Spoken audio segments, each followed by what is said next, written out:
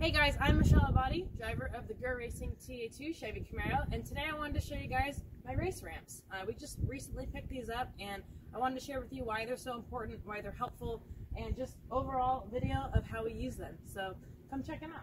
Basically, the point of these ramps is to let you load a low vehicle without having to have a very steep ramp. And so as you can see, our ramp door with the race ramp is sitting pretty high off of the ground, which is allowing us to just roll our car almost like straight in, not quite level, but we don't have to change the suspension of the car or raise the ride height or anything like that. And it just makes it really simple and easy task to load and unload the car. Previously we were using 2x4s, and it's just kind of not the safest way and definitely not as easy as these. So what's really great about race ramps is they have several measurements, and they have a calculator on their website that actually shows you exactly which ramps you need. And if you've got a really special application, they can custom make them for you too. So pretty much any application, they can help you out. You can tell them if you have a flap on your door. If you don't have a flap, you tell them the height, and their calculator just figures it out for you. But yeah, so today we're unloading my TA2 car. We're going to go do some work on it at the shop.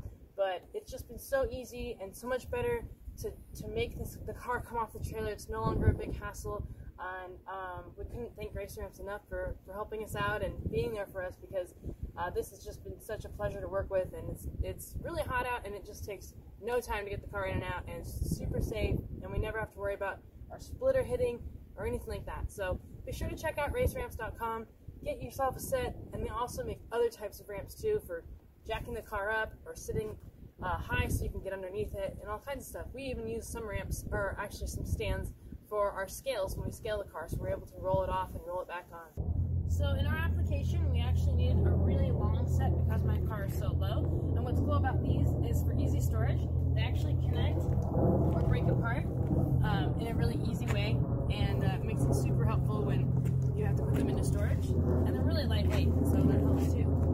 How this works is you just line up the ramp to fit the width of your door. So it just sits right inside here, which makes for a very easy transition. I wouldn't even really need the flap, but it was already on my trailer, so we used it anyways. But Race Ramps takes all of these measurements and takes it into account when you get set up with the side ramps. It's really an easy system, pretty foolproof, and they're there to help you along the way too if you have any questions. So any kind of ramp door you got, any kind of trailer, any kind of need, check out Race Ramps. You really can't beat them, and they last a long time too. They're super durable, and I've always loved using their products. And this ramp set's new to me, but